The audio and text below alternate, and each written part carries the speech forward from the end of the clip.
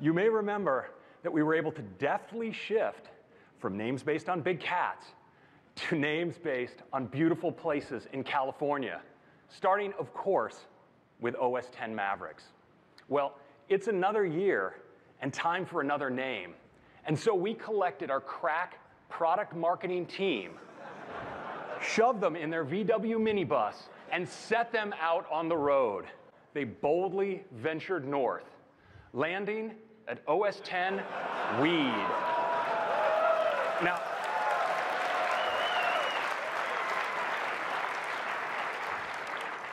strangely, this one had large pockets of support within the product marketing organization. And check out these beautifully crafted new icons. So clean and yet so fundamentally still Mac. And check out that trash can. That is a gorgeous trash can. You wouldn't believe how much time we spent crafting a trash can. And Yosemite, it is a great new interface. So when you click on the magnifying glass up in the toolbar, you get a big field right in the middle of the display. And if you just type a few characters, you can launch an app just like that. Or type the name of a document, and you get great search results and an inline preview. It's really awesome. Now, in addition to these sources local to your Mac, we also tap into sources of information on the internet. So for instance, type a few characters in, like Yosemite, you can get news feed, information from Wikipedia, and even maps, all at your fingertips.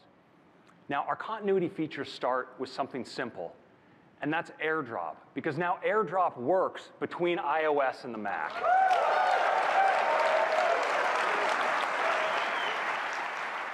But now we have something where we really take it to the next level, and it's called Handoff. So it turns out now that when you're working on your Mac, your devices around you in proximity are aware of each other and are aware of what you're up to.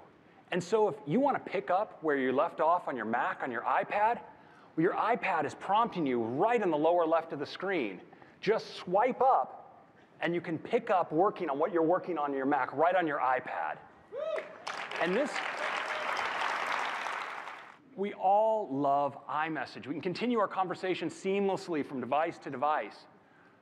But then we have these green bubble friends. And you know, they have inferior devices, and they insist on sending us messages, and we don't want to hold it against them. But the problem is that those messages don't show up on our other devices until now. Because now,